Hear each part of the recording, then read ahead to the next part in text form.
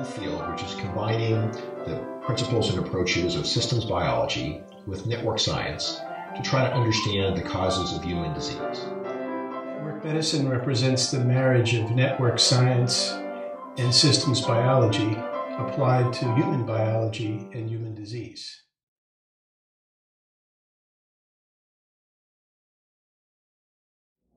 So what is network medicine? Is it network science? Is it systems biology? So let's ask the experts, what is network medicine field? Network medicine is the new field which is combining the principles and approaches of systems biology with network science to try to understand the causes of human disease. It also employs the approaches of systems pharmacology to try to develop new treatment approaches and preventative strategies. Network medicine represents the marriage of network science and systems biology applied to human biology and human disease.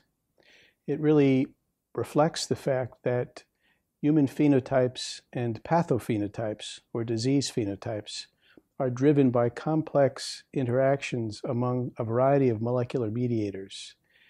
These complex interactions generate or are responsible for certain pathways that facilitate the expression of the phenotype or pathophenotype. That's a very interesting question. I think network medicine and the rise of network medicine really captures our growing understanding that from looking at biological systems at the level of a single cell to complex populations, looking at innate diseases that arise within the cell to epidemics that strike populations. Disease processes aren't driven by single elements or single entities, but they're driven by complex interacting systems. And that really, if we want to understand how to control disease, how to treat disease, we have to understand those interactions. Network medicine is inherently a holistic approach. It's trying to look at the whole complex system at once rather than trying to find the single magic molecular defect or the single magic treatment bullet that was really the principle behind so many reductionist approaches to disease. Yes, there are many different ways to create networks that underlie human biology and disease. One can look at networks of protein interactions. One can look at networks of expressed genes following changes in expression of messenger RNA. Whether one looks at one or the other of these kinds of networks, there are biological variants in sequence that exist among many of the molecular mediators of the network. Well, even if you think about the simplest processes that operate in a cell, those processes are driven by the interactions of many, many different elements. And what we're seeing increasingly is when we start to look at disease and models of disease, that the network that's constructed in one state and the network that's constructed in another state are subtly different. And it's those differences that really help us inform us as to what processes are driving healthy cells and disease cells, or cells which are sensitive to therapy and resistant to therapy.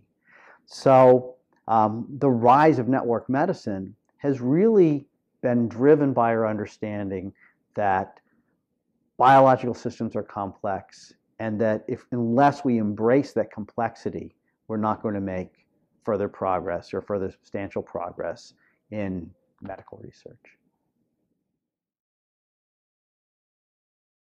We're not really talking about a single kind of network in network medicine. Certainly we can think about the cellular molecular interactome, where we're trying to understand the interactions between proteins, where the proteins would be the nodes and their interactions physically would be the edges. But there are a range of other networks that are encompassed within this network medicine umbrella. Yes, there are many different ways to create networks that underlie human biology and disease. One can look at networks of protein interactions. One can look at networks of expressed genes following changes in expression of messenger RNA. Whether one looks at one or the other of these kinds of networks, there are biological variants in sequence that exist among many of the molecular mediators of the network. Some of these variants have no functional consequences, and others do. What message passing really does is it thinks about networks and cells as conduits for passing information. So even a simple process like RNA transcription is regulated by transcription factors sending information to downstream targets. And if we look at that process and model it, what we've started to discover is that the way in which those networks are constructed in normal cells and in disease cells is sometimes subtly different, that the network structure itself changes, and changes in important ways. So while all the elements are there, the pieces are there, what distinguishes the disease state from the normal state is the pattern of connectivity between those elements.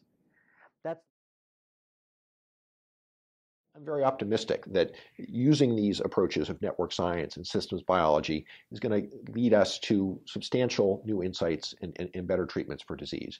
And I think that the recognition that we're not developing drugs nearly fast enough, we're not developing new insights into the biology nearly fast enough, suggests that the approaches we're using now aren't working.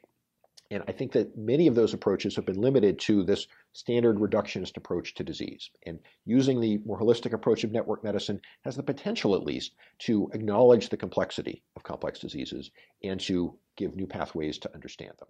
Network medicine holds great promise for our understanding complex phenotypes, complex diseases.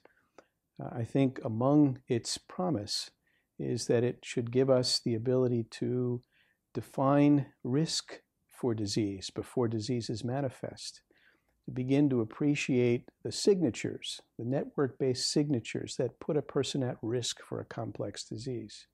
It should give us insight into potential pathways within the network that could be the focus of therapeutic intervention to either prevent the disease from becoming manifest or to arrest the disease once it is manifest, or better yet, to reverse the disease once it's manifest. Understanding these complex interactions among the molecular mediators of disease give us great benefit potentially with respect to prevention, diagnosis, and intervention, therapeutic intervention. What's really exciting for me doing network medicine today is the fact that we have access to unprecedented quantities of data. Electronic health records are giving us more and more information that we can actually use and use in an effective way. But new genomic technologies have really opened the door to creating massive quantities of data on a scale that has really been unprecedented in biomedical research. Some of that's been driven by technology. So we're entering an era in which we're going to be very rich in the types of data we can generate, the quantities of data we can generate, the speed at which we can generate data. Our challenge is to take that data and to put it into a biological context, to take essentially what amounts to a pile of stones and assemble it into a structure that we can use to understand the processes that are driving disease.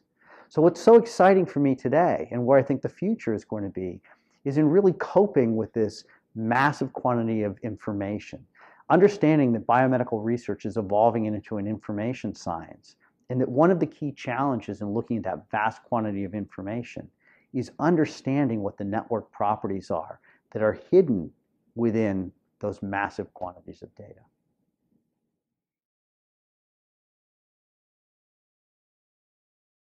That network medicine will not only help us understand the mechanism of disease, but it will affect all aspects of hair care, you know, from the role of the environment all the way to how we actually deliver care to a particular patient.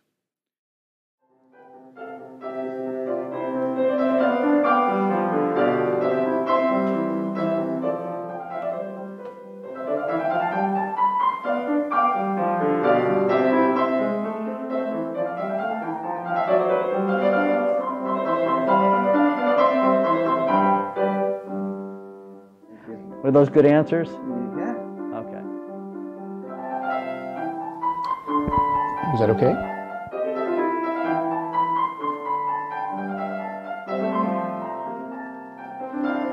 Was I talking too fast? Or? Yeah, I mean that's my problem. Yeah.